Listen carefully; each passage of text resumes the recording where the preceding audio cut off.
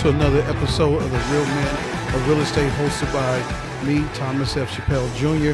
I'm here with my very special guest, Dr. Sharon Barnes, and we're going to be talking for about an hour on different things that she's doing in the real estate space. So let's get the chance to meet.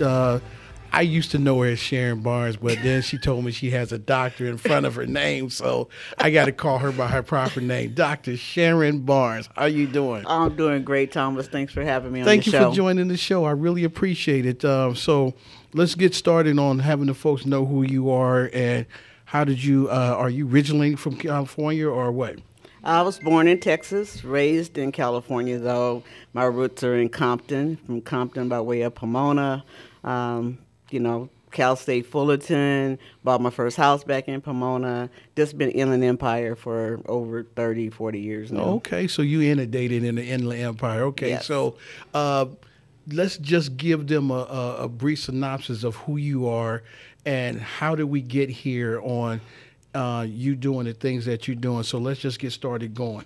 Wow, Thomas, that's a loaded question. And you want me to cover like 30 years in 3 minutes. And I can talk. So let me just hit some of the highlights and just say we understand that as we go through life, stages change and we have to re-strategize.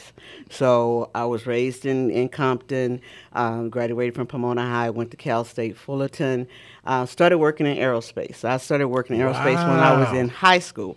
So some of my, I was back, when they had the Cedar program. So I never worked at Jack in the Box and McDonald's. They wouldn't hire me, okay? But I was with the Legal Aid Society in Pomona when I was in high school. I had a little job at General Dynamics when I was in high school. Wow. And so when I went to college and it came time to do the internship, I'm trying to find places to go, and my aerospace exposure in high school got me the internships in aerospace at Northrop and Hughes Aircraft when I was in college at Cal State Fullerton.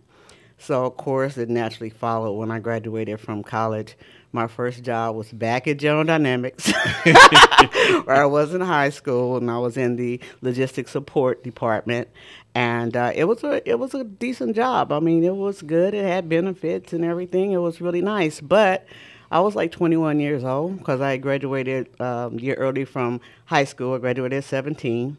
I graduated a little bit early from college. I graduated by the time I was like 20. And so I'm at 21 punching the clock every day, going through these gates and getting searched, coming in and out of job. I'm like, nah, I don't think I want to do this till I'm 65. Okay, I got to be a better way. So I decided to go back to school and couldn't make up my mind whether I would go for my master's or go to law school, whatever. So I applied to about 10 universities, got accepted at all of them, and still had to decide which way to go. So I thought law was the high road. If I failed there, I could always go back and get a master's. That's just my young mind thinking. So I went to law school. Long story short, I did graduate, did pass the bar, not the first time, but I passed. That's the important part. I started my law career while, my first cases that I did, believe it or not, was while I was working at Northrop on the B-2 bomber. Oh. And I had a couple of colleagues who got in trouble with their security clearance, and they had to go up in front of the DOD.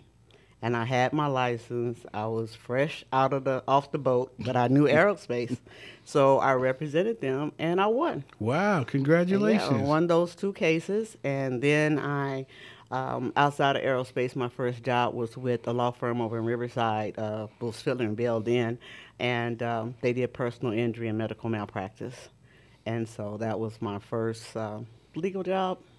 And back in the downturn of 1994, around 94, 92, back there anyway, we went through a dip, and they had to cut down, and I was laid off as one of the newer associates, and I started my own law practice. Okay. I also got pregnant in 1990, and I had a high-risk pregnancy, and my daughter was born with special needs. We rotated in and out the hospital for 2 years, and I couldn't convince anybody that I could work 40 hours for them, although I was working 80 hours for myself. Wow. So, you know, you have to do what you have to do. True. So, I had my own law practice. Then I went into partnership with two other black female attorneys over in Riverside. So we opened up one of the first black female attorney law firms back in 1992. Congratulations. And, so we did that. That was an experiment that didn't have the results that we hoped for, but it was a good experiment. And then I was back on my own. So I practiced law for a while. I did medical malpractice, personal injury, family law, civil law. What I really liked to do in that practice was help my community. So I did a lot of business coaching, business development. I opened up my office to nonprofits and to small groups. I had an office down in Ontario. I mean, we had everything from Bible study during lunch hour to to business coaching after hours. So there's a lot of people that kind of benefited from that practice. But you know, I think that was my calling, and it's just been to help my community to make informed decisions, to leverage what they have, and to make the best out of what we can do. Wow, I'm amazed. So, I mean, right now, if we wanted to, we can just cut the show because she just slammed it, dropped the mic and everything. So that's just the beginning. But I mean, that's a wonderful accomplishment, and for you to be able to do all those different things and whatnot. My thing is, give me some of that brain power. I said, hey, it takes more than brain power. They say, hey, the Lord was there because things happen. I mean, there's challenges along the way. I have been married to my husband. We've been married 38 years now. Congratulations. My number one supporter, my business partner now, and our newest endeavor with the accessory dwelling units. And now, so do forth. me a favor. Say Yes. that one more time, because there's a lot of people that don't even get a chance to get to 30 years. So, 38. 38. I mean, that's wonderful. You know what I Yeah. mean? With all the different challenges that goes on in this world, I Yeah. mean, for you guys to be able to still be together through the storm, I am very impressed with that. Thank you. Yeah, it's been some storms. I mean, we've had some challenges. I mentioned I had a high-risk pregnancy. My daughter was born with cerebral palsy. We rotated in and out the hospital for a couple of years, and her problems, my problems. And there was times when my husband was coming to visit, and my parents, and they were going from one floor to visit me and down to another floor to visit her. Wow. Okay, I remember getting discharged from the hospital and having people drive me to the hospital to see my daughter. And then I was able to drive myself, but I had to push myself in a wheelchair or get somebody to push me to go see.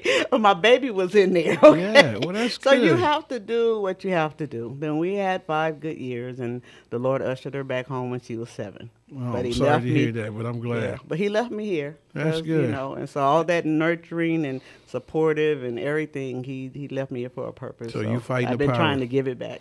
You're fighting the power. So, let's advance in a little bit. So, how did you end up getting into real estate? It was basically my first push into real estate was my clients. When I was practicing law, I started with a lot of real estate investors, mortgage brokers, people that were coming together to do projects across the country. They were forming their LLCs. They needed contractual documents. They needed legal questions answered as they decided which way to go, what entity would be best, and things like that. So I worked with them, and they kept saying, "You need to go into real estate. You need to be our broker. You need to get your license, okay?" And then it was one thing that sometimes these projects, the money doesn't always equal out the way you think. Correct. So the real estate license was a value-added service, because even as an attorney, I couldn't split into commissions. I couldn't do certain things directly related to real estate and get that real estate related money unless I had a license to do so. So my clients pushed me into getting my real estate license to start with, and I had that combined with the practice of law. And then along the line, like I said, things happen in life, and real estate became my number one, and my legal knowledge is just my value-added service that I can give back. Okay, so that's where I come into play because I knew you as an agent and I didn't know all the other stuff. But now that I know that, it's like, okay, now we on the right track. So when I came into California and started doing it, I ended up meeting you at a real estate investment club called Inland Empire Real Estate Investment Club. Yes. Matter of fact, I met you and your partner in crime, LaToya Tilley, Yes. which she was a guest last month. Right. So how did that incorporate with you two? Oh, wow. Well, my first knowledge and becoming knowing LaToya was as a co-worker at one of the brokerages, real estate brokerages in Upland. And she was there with her cousin, and she was starting to work, and they worked real estate. And then we moved to another office, same company up in Colton, and she went and got a job. And so I kept reaching out, like, if you get anything with real estate, I'm here. We can still work together, right?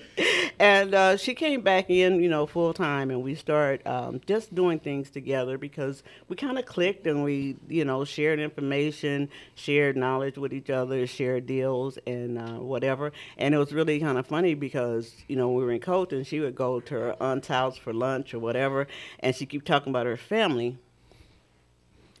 Okay, she kept coming up talking about her family, but one day she went to lunch and she came back, and I guess my name came up, and she said, "I think you know my auntie," and she said the name. And I'm like, "Yeah." I said, "I've been knowing your family for years," and so we know that we've had to cross paths before, but we just weren't aware of each other until then. Okay, ladies and gentlemen, we're gonna have to cut this short real quick. We're gonna take a commercial break, and we're gonna come back with our guest, Dr. Sharon Barnes. Thank you for listening to the Real Men of Real Estate.